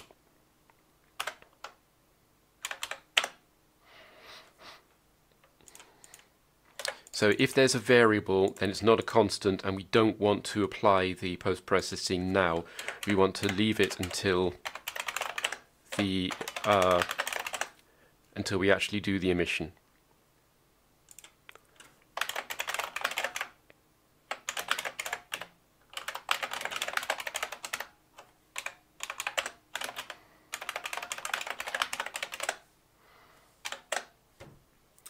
Right, we are seeing a post-processing value of 0, which is sort of wrong.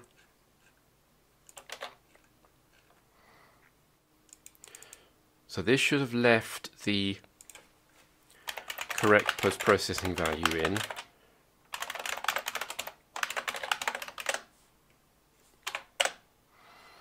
And it's always a 0. So par's argument is doing something wrong.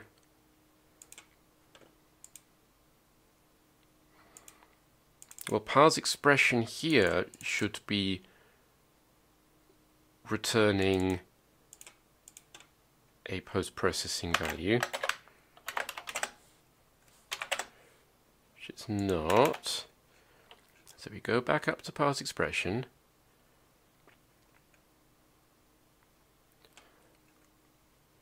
So what we got was an ID.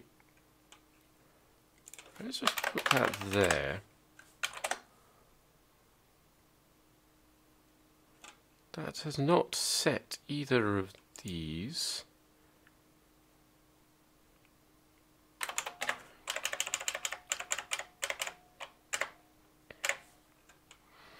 Okay, well these are there, so the Lex is seeing it. We did verify that this was working elsewhere. So,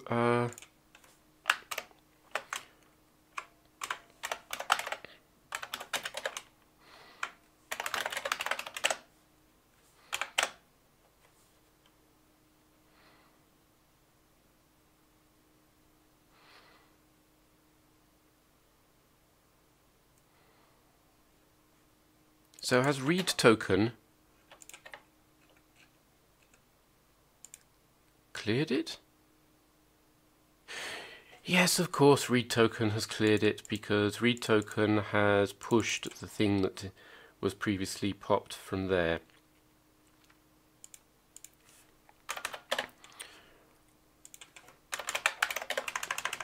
So this is a hacky workaround. In fact, this should be okay because this will fetch a new token.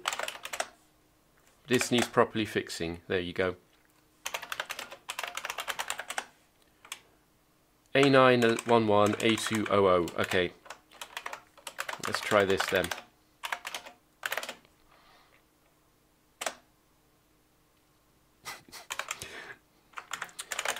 All right, let's debug it. LDA 11 LDX00. This is after loading, so that's wrong. That should not be 00, that should be 02. This emulator loads binaries at 0200.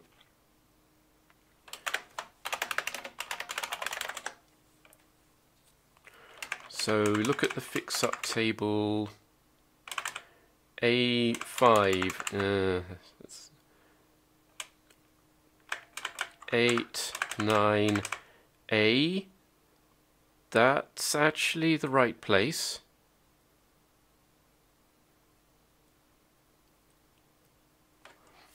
So why hasn't CPM-emu fixed that up? Because it should have. It's the two fix-up nibbles at A5. So the first thing to be fixed up is here. So we should get 2 added to that, and 5 on from there. 1, 2, 3, 4, 5. Because that's the JSR start. That should be 0204, that address.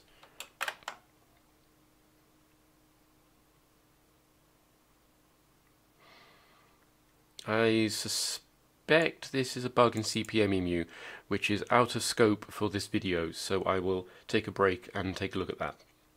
The answer is very simple. My documentation is wrong. This is my own documentation I wrote for my own operating system. The 0 page comes first, not the TPA. So this is going to be, first one is for 0 page, second is for addresses. Okay, so I did get that right. I just need to swap these 2 around to write those in the other order.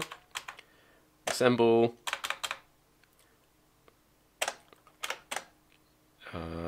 Okay, that has loaded the right address, 0211. That is the wrong instruction. That's a bit instruction.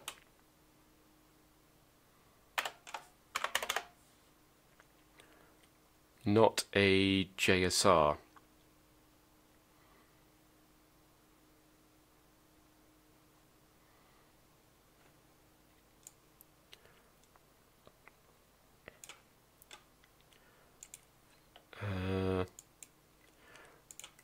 Right, because JSR is special, and we've actually added the B value for absolute to it.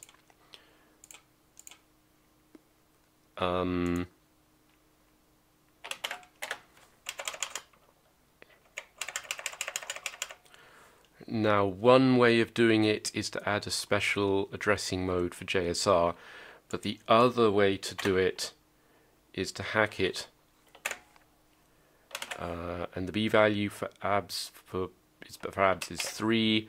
So if we subtract 3 shifted left by 2 from that. Then once the B value is added on, that should be right. JSR. We get our hello world. Okay, well, we now have a fully functional, if extremely dubious, let's get rid of that, assembler for CP-M-65.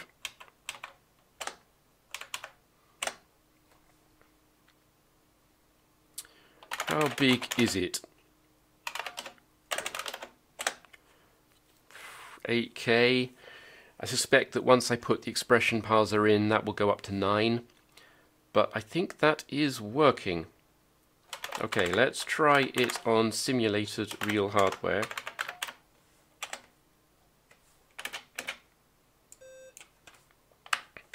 Boot CP-M-65.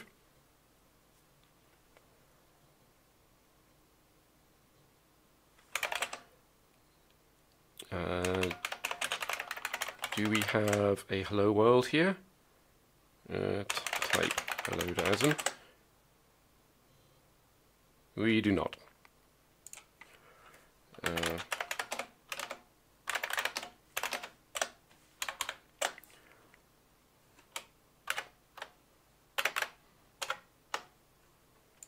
And we now need to actually do a proper build. There we go. That will regenerate the file system.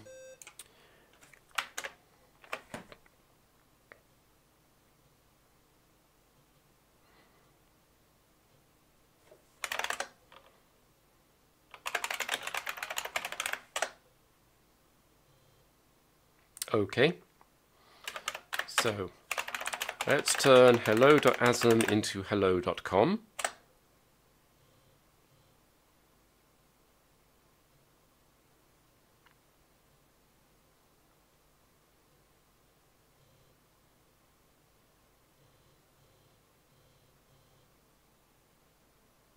And then it crashes.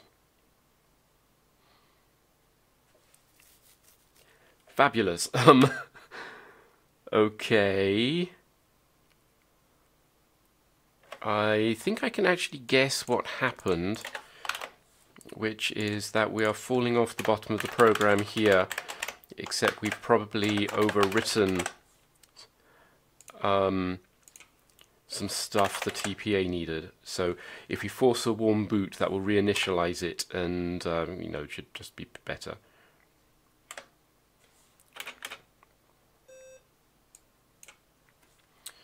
So let's try that one more time. And again, I keep forgetting to test to see whether the disk noises are showing up on the video.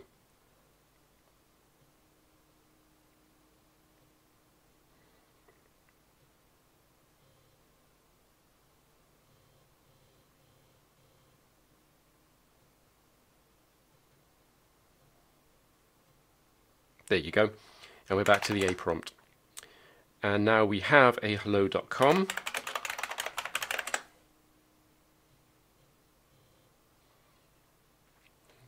Which looks like it's got the same code that we had before. And it runs. Fabulous. Well, the assembler is way bigger than I would like it to be, but it is written in C, so that's pretty good. C is notoriously hard to compile on the 6502. I'm sure there's cleanup that needs doing, but I also suspect that that cleanup will be counterbalanced by adding the expression parser, which we kind of need for a real assembler.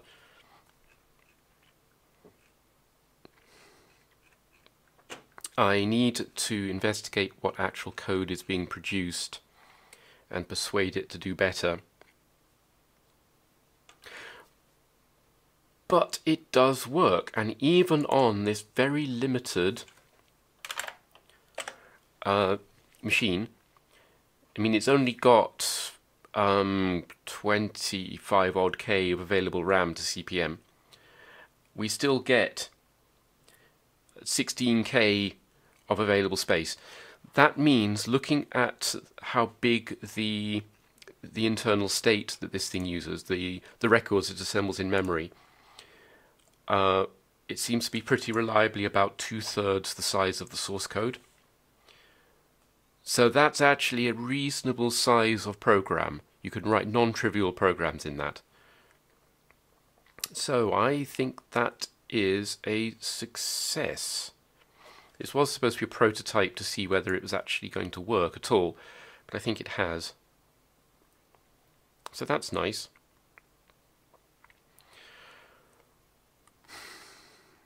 I'm still not very happy with a lot of this code. Anyway, as always, this is going to be pushed to GitHub, and I'll make it part of the CP/M-65 distribution. If anyone wants to try it, you're more than welcome, and write programs in it. Just try not to, use it with care, because it's likely to break. So, anyway, I think we're going to call that one the last video of the series. I think that's up to 5 now. And I won't do any more because I don't think won't be anything particularly interesting left to do. So, assuming you're still watching, hope you enjoyed this video. As always, please let me know what you think in the comments.